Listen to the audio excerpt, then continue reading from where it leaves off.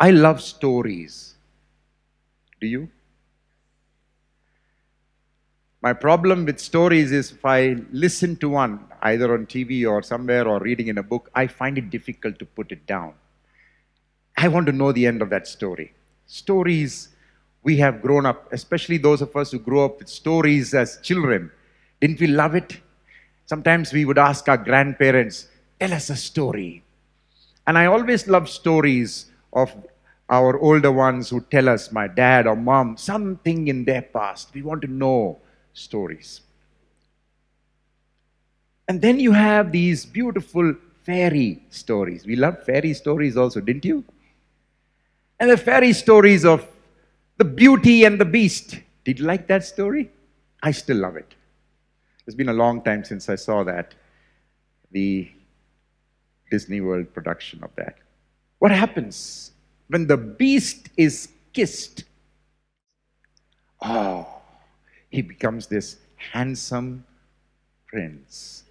Or you have heard the story of the Sleeping Beauty, right? She's cursed to sleep until her true love wakes her up with a kiss. And there, a kiss brings out that beauty. I want to ask you a question. Have you been kissed by the gospel?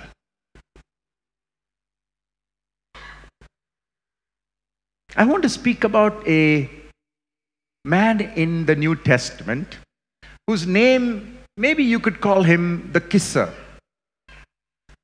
Don't think of Judas right now. The word for kiss in the Greek, like remember, greet each other with a holy kiss, is the word philema. And this man's name is very close to that. Now you can guess. That's right, Philemon. Turn in your Bibles to Paul's letter to Philemon, which is the last letter of Paul in your New Testament. The letters of Paul from Romans, 1 Corinthians, 2 Corinthians, Galatians, Ephesians, Philippians, Colossians, 1 and 2 Thessalonians, those 9 letters are put together first, and then you have 4 letters, 1 and 2 Timothy, Titus, and Philemon, named to individuals, right? Remember? Why are they put in that order? Now, it's a very simple reason, not because of importance or chronology. They are in that order based on size. So the longer letters, first, the first 9 letters to churches, and then the 4 letters. So you have the smallest one is Philemon. That's why it's at the end.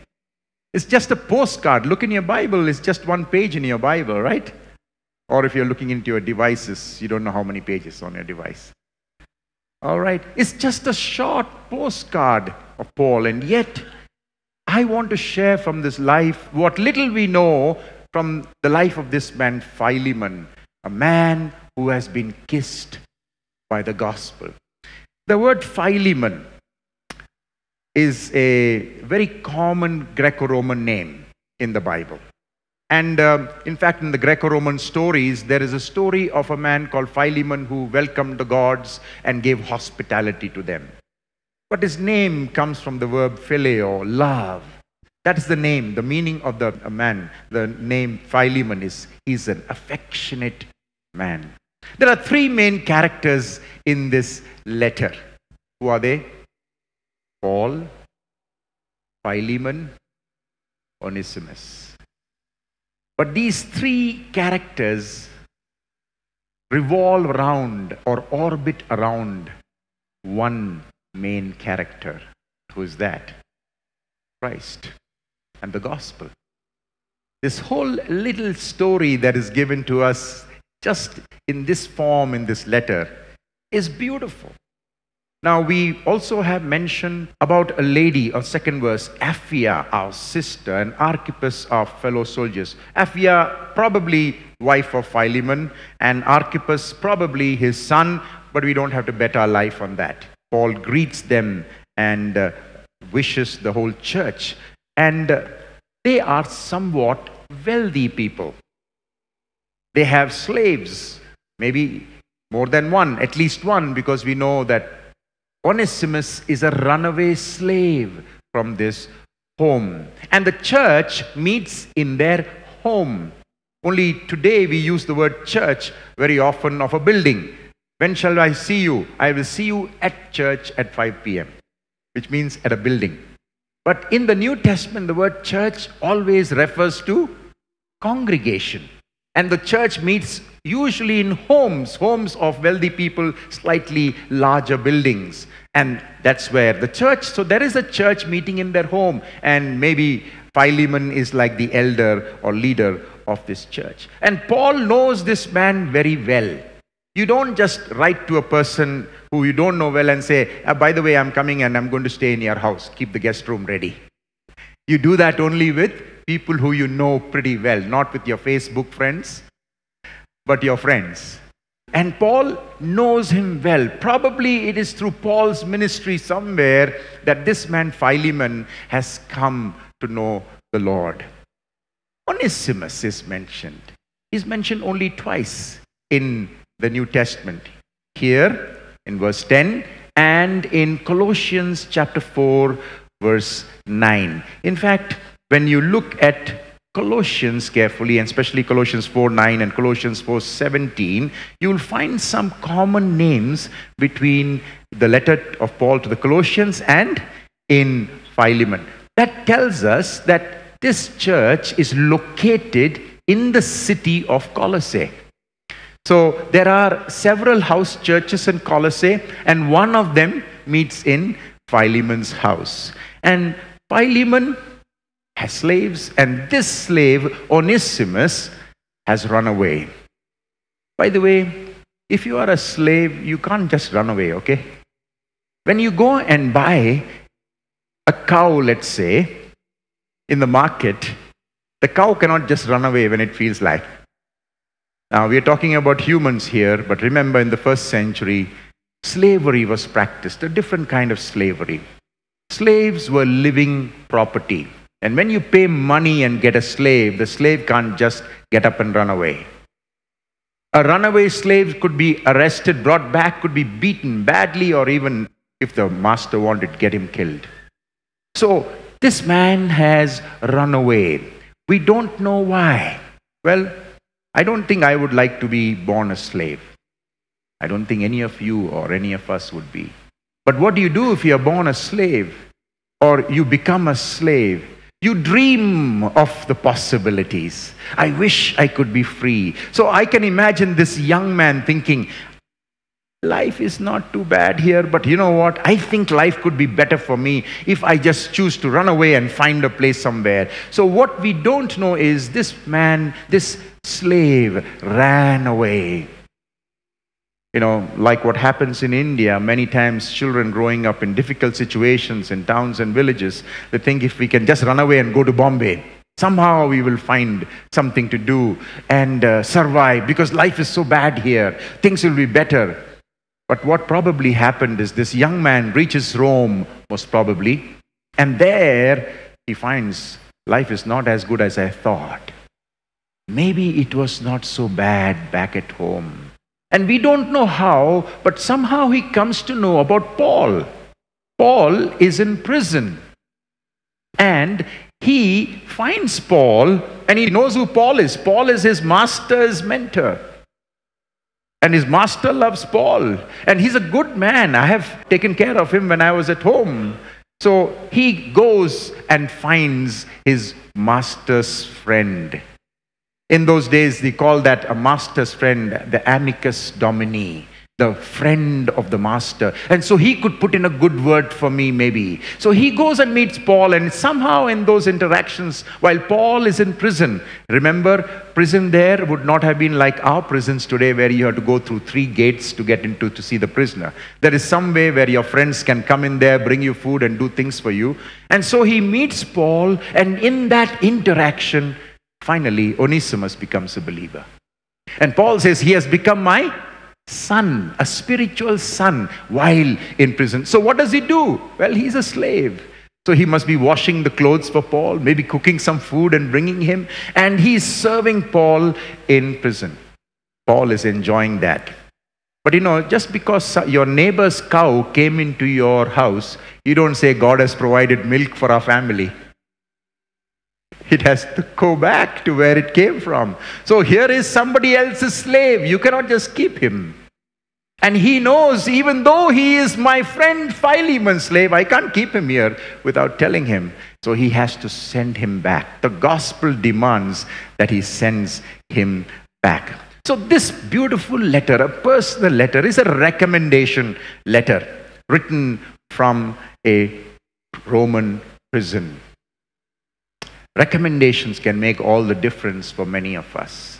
Some of us will say it was the recommendation or a suggestion of a friend that today I'm in this job or in this situation. I can look back and say it was a recommendation of my teacher, Gordon Fee, who got me into a nice program in a good school. You see, friends, recommendation shows you care for someone when you recommend somebody. And here is Paul, for an ordinary young boy, a slave that too. Paul takes the time to write and say, listen, I'm sending him back. I want you to receive it. The word Onesimus, by the way, just means useful. It's not the kind of name you give to your children. You don't want to call your son useful. But unfortunately, those are the kinds of names that were given to slaves. Because all you want from a slave is a useful slave. The kind of people who come and work in your homes. You want them to be good helpers, domestic help. And that's his name. But there are some very interesting word plays when you're reading it in the Greek, which may not come through exactly in our translations. But let me just show you a couple of them. In verse 11, it says, formerly he was useless to you, but now he has become useful. Now, when Paul is writing this, he says, formerly he was, the word for useless is the word akrestos. Just like in many languages, including Hindi, you sometimes use the word before another word, it becomes the opposite. Like theist, atheist. So akrestos is useful, akrestos is not useful. But can you see a play in the words, in the sound? Akrestos sounds like a Christos without Christ. And then the word for useful is euchrestos. Eu is the word for good. That's why you have eudicolon, eulogy, euphemism. You see? So he was without Christ in a sense. There is a pun there in the words. But now he has become beautiful. He's become good. He's useful to you. Onesimus has run away. Whether he has stolen something from the house, we are not so sure about. Let's not imagine that he has stolen something. But Paul says, look here, I know it's a loss to you. So if he owes you something, for whatever reason, put it on my account. And you know, Paul has a Middle East Express card. No, he doesn't. He has something better. Then he tells him, by the way, just to remind you, you owe me your life. Meaning, your bank account is mine. So take it from my bank account, which is yours. It's amazing. What does the gospel do? It changes the way we look at life. When the gospel comes, we don't talk about, this is my money, and when I give 10% to God, I've finished my duty with God, rest is mine. Who told us that? And so, this is beautiful. There is a lot here to learn. What happens if we become believers in Jesus? What happens when the gospel embraces us? What happens when the Father comes and kisses us? When we are kissed by the gospel, what happens? Here we have a beautiful glimpse into what happens. And so, Paul is sending this boy back. And you read Colossians along with Tychicus. Tychicus is the carrier of that letter to Colossae. And along with that letter goes this personal letter to secure forgiveness and ensure that this slave, a former slave, is taken back into the household and the church. Not just the household, but also as a church, as a Christian brother. But it's not an easy letter to write, technically. When somebody's cow comes and you enjoy that cow for a few weeks, then you decide, now I have to send the cow back. Then you write a letter. It's a little delicate letter, right? Thank you, and I enjoyed your cow for the last so many weeks. Now I'm sending him back because I must, otherwise, I could be in trouble. No. So Paul writes this letter and he says, I'm not going to command you, I'm going to ask you in love. And he just tells him, by the way, I'm an old man. I don't know what old man at that age meant. I don't think it was 80s. Probably Paul was in his 60s or something. And he says, by the way, just think of that you loaned him to me. Loaned him? Without him knowing it? Yeah, think of it like that. Think that you loaned him to me because you always want to help me, right? So he has already helped me. But I am sending him back. Of course, you are welcome to send him back now if you want to. But this time you will do it knowingly. You see the tone and the relationship that is expressed in this letter. I want you to see something else that is very beautiful. Look at verse 7. What kind of man is this man, Philemon? Verse 7, he says, your love, brother, has given me great joy and encouragement because you, brother, what do? You refresh the... Now, if you have a King James Bible by any chance, you will find a very interesting word there. You refresh the bowels of God's people. Now, the Greek has another word for heart. It's cardia. But it's not the word cardia here. So even though my translation will say hearts, King James says bowels. Even when we talk about heart, don't we sometimes say, I want to thank you from the bottom of my heart. So the heart is not good enough. You have to go down a little more. There's a bottom of my heart. But really, that's not deep enough. For the Greco-Roman world, your emotion is deep when it's below your heart. It is in your intestines. And the word for that is splankna. That's the word for guts or bowels, as the King James calls it. Very interesting. You refresh the bowels of God's people. Now, I know we don't use that English today. But don't we say, I have a gut feeling? Where do we feel fear or nervousness? We say we have butterflies in the stomach.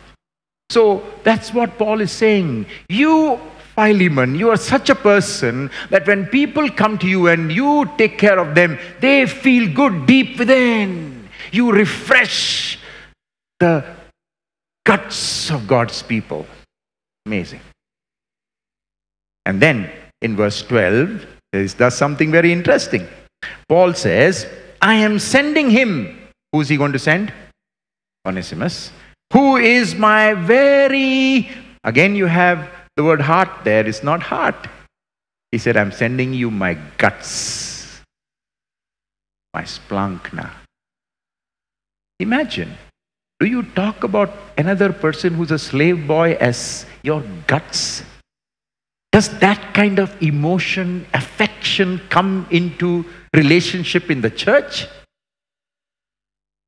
Well, that's what happens when you're kissed by the gospel. I'm sending you my guts. And then look at verse 20. He says, now I have this request of you. Refresh my... That's the word there again, not cardia. Refresh my guts in Christ Jesus. What is he saying? Philemon, when you read that letter and you look, that boy Onesimus is standing there. His head is down. This is his boss, his master. He ran away. He's down, he's standing like that. What should Philemon see when he looks up? Not Onesimus, but Paul's guts standing there. And what do you do with Paul's guts? Beat him up. It's amazing what the way Paul is speaking here is, when I'm sending him, he's my son, he's my very being. Does Philemon have a choice in how he treats him? Does he have a choice except to welcome him, embrace him into the family? That's what happens when you're kissed by the gospel. Hallelujah. The gospel changes everything. There is a tradition, though very difficult to completely be certain about, that there was a bishop of Ephesus who was also called Onesimus, of whom the church father Ignatius writes in his letter to the Ephesians, and he praises this man, the bishop of Ephesus, Onesimus, for his love, and he tells people, you must imitate this man, Onesimus. Some people think that Onesimus is this Onesimus, who later became a leader in the church. Well, we cannot be sure about that. However, it's a very interesting passage because later on in the history of the church struggled with slavery. And some people, some believers, fought for abolition against slavery. And then there were those who used this story to say, remember, Paul sent back the slave, so he was not against slavery. So how we use scripture is always a challenge, friends. Sometimes we say, where do you find that? If you say something, oh, show me in the Bible. Now, I can't show you many things like brushing your teeth in the Bible. So in that sense, and most of the Bible is what we call the scriptures, the Hebrew scriptures, the Bible of Jesus, which we don't follow in that sense. Listen to me carefully. Don't quote me out of context. In a sense, we don't follow the Bible. We follow Jesus today.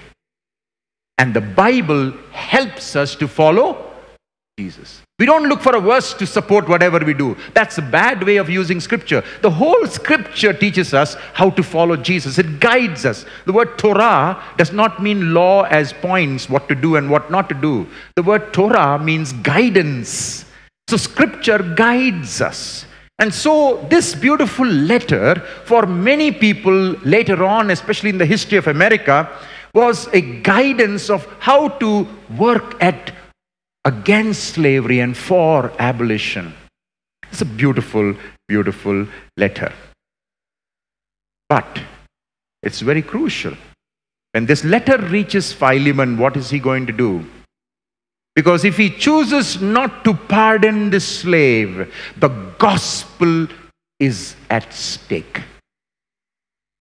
There is no future without forgiveness. And that's the title to a book that a very famous person wrote. Anyone? Desmond Tutu. There is no future without forgiveness. And one of the things that the gospel does is helps us to receive forgiveness and give forgiveness. There is no future in our relationships if there is no forgiveness. And unless there is forgiveness, there is no future. And unless you and I receive, first of all, God's forgiveness and share that forgiveness, there is no future. The gospel is at stake here, friends. The gospel is at stake. Because the gospel changes everything. Remember, in the beautiful parable of the loving father, that's a better title than the traditional prodigal son. The father runs to his son and falls on his neck, it says. He falls on his neck. That's the word, embraces him and kisses him. Welcomes him as a dead son, but he makes him alive and throws a party. That's what the Lord wants to do for us, for every one of us. I don't know whether in this congregation there is anyone who has not yet allowed the Lord to fall on your neck and kiss you. If by any chance there is even one person, my dear brother, my dear sister, let me tell you, God is waiting to fall on your neck and kiss you. Wherever you are, whatever you are, you can never be too far. You can never go deeper in sin. God will come there, and this Father will fall on your neck and kiss you. 3 things I want to say happens in our life when you are kissed by the gospel. Number 1, we see ourselves and God differently. We see ourselves and God differently. Most of us struggle with ourselves. We struggle with ourselves. We don't like ourselves in many, many ways. We wish there were some differences. That's why, now with our selfie culture, you take a picture and then you have so many filters. Not that picture. Don't post that picture. I don't look nice there. But we begin to see ourselves differently and God differently when we are embraced by the loving Father. And the way we see ourselves is often influenced by the way others see us. So that's why when we post something on social media, we want to see how many likes. And if we have more likes, we say, how many likes I got? Or when some of us preachers post something, we want to know how many views that had. And we begin to measure ourselves with how others see us. But the gospel changes the way we see God. That's why it changes the way we see ourselves. If this God can come and love me the way I am, then I am so precious to God. The gospel changes the way we see ourselves. When we know we are loved by God, that helps us to love ourselves. Remember Peter, after his painful denials of Jesus, is struggling to look up at the resurrected Jesus. John chapter 21. And then Jesus turns to Peter and says, Peter, and he looks up at Jesus, son of John, do you love me? Of course, what this means is that Jesus clearly loved Peter. He's smiling. He says, I love you, man, but do you love me? Are you able to love me? I love you. And Peter says, Lord, I do. And Jesus lovingly reinstates him. 3 times he asked that question, and 3 times Jesus reinstates him. He's a completely different man. And now, when he knew that Jesus still loved him, he was ready to give away his life for Jesus. It's only when you and I know that God really loves us. Sometimes we ask that question because of our struggles in life, and we ask, does God really love me? Then why didn't he answer my prayers when I prayed so many times? But once we know God really loves us, how do we know God really loves us? How much do you love me, God? And God says, this much. And once we know that God loves me this much in Christ Jesus, then we are beginning to accept ourselves and say, it's okay. I see myself differently. I love myself. I love because I'm loved by God. The gospel changes everything when we know we are loved by God. What happens, friends, when that love of God comes in? The gospel changes everything. The second thing we learn in this story, we relate with others differently. Why? Because now we see others from that gospel perspective. Remember, Paul calls him a fellow worker. He considers him a partner in the work of the gospel. And he knows that this man, Philemon, loves God's people. My guess is that he is so generous with what God has given to him that he is a great blessing to many, many people in the church. That's why it says in verse 7, he refreshes the splankna, the guts of God's people by his exceptional hospitality and generosity. Now, Paul says, do that for your former slave, but receive him as a brother. Your slave, now you treat him like your brother. That gospel changes everything. When we look at other people differently, our Father God is waiting for God's people to begin to look at other people differently. Unfortunately, it takes time. For many, many of us, it doesn't go deep down till it changes the way we look at people of other languages. And in our caste-ridden society, including Christians who think in caste lines, we are not able to see another person from another caste or another language group or another situation very differently. Oh, but the gospel should change. Even where there was somebody who was your former slave, you have to now look at that person as your brother. That's what the gospel does. Like Philemon, we seek others with all that we have. We seek to serve others in different ways. When Paul writes to the Thessalonians, you have been taught by God to love one another. God teaches us to love one another in a different way. It's so tragic when we find Christians talking about others from another community, another language group, another caste group in a somehow you don't respect them in the same way.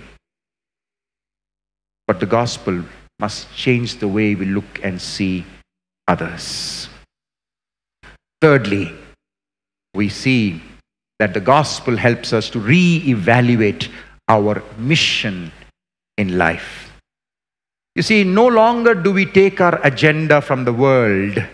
We take our agenda from the Word of God that has been revealed to us in Scripture. We growing up into maturity, and therefore as mature people bringing forth fruit going beyond what we are doing, and God making us a blessing to greater number of people wherever the Lord takes us. And that is the message in Scripture. Especially, for example, in the Gospel of Luke, the way he structures those two volumes, Luke 1 and Luke 2, which is the book of Acts.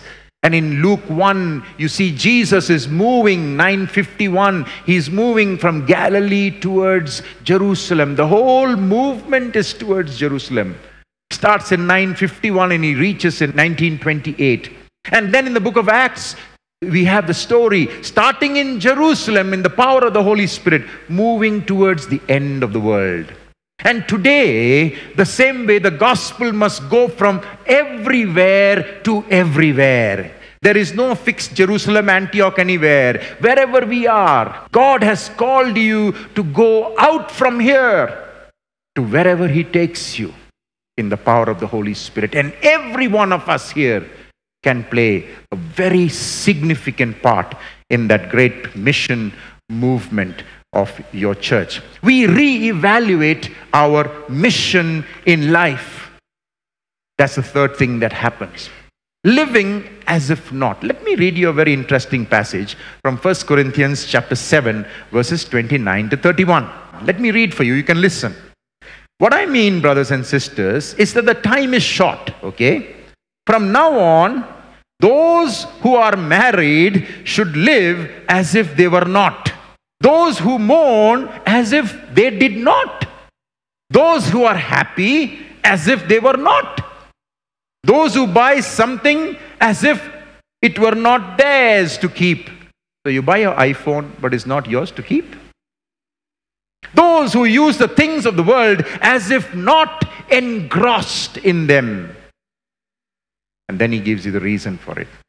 For this world in its present form is passing away. Is passing away. All the things that we get excited, you buy something, you're so happy with that, it's passing away. Living as if not. So we have a new mission in life. We re-evaluate. We don't hold on tightly, we hold on lightly to whatever. Everything, including family.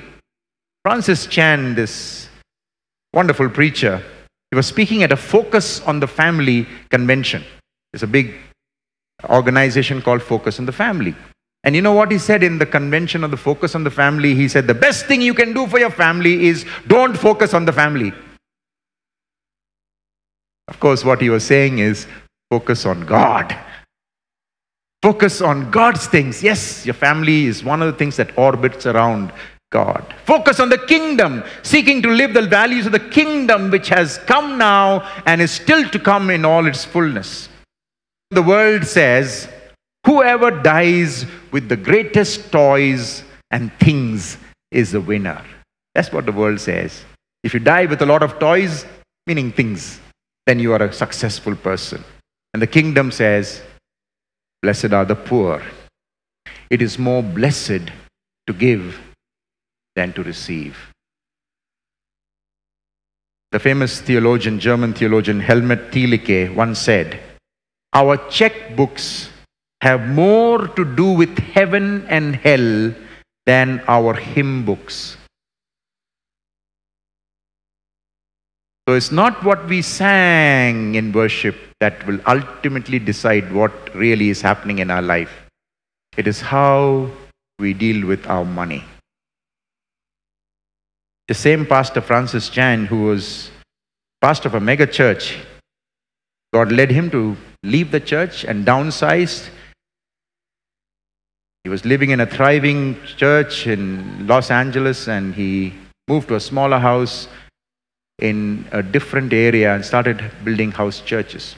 Missionaries who came to India so that you and I can be sitting here today in church. Who were the first Protestant missionaries to India? First Protestant missionary to India. Any guess? 1706, 300 years ago, two German missionaries, two young boys came here, gave their life. Bartholomew Ziegenborg and Henrik Blutschow. They came to Tamil Nadu. That's why the first language, Indian language in which the Bible was translated was Tamil. Changed the history of India. And today you know how from there Protestant missions began, and then others came. William Carey, 1793, and others gave their life. Let me just have time to mention another one, Henry Martyn. A brilliant scholar from Cambridge, young man, but he had a heart for the Muslims. He came to India, he came to Iran, and during his strenuous efforts to translate the Bible for Muslims, going back home, he died at the age of 39. And he would say this, the Spirit of Christ is the spirit of missions. And the nearer we get to Him, the more intensely missionary we must become. But that's what Henry Martyn said. The Spirit of Christ is the spirit of missions. When the gospel comes into our life, it changes the way we re-evaluate our mission in life. What is your mission in life? We have a very short life. And we have to hold on to things lightly. For this world in its present form is passing away.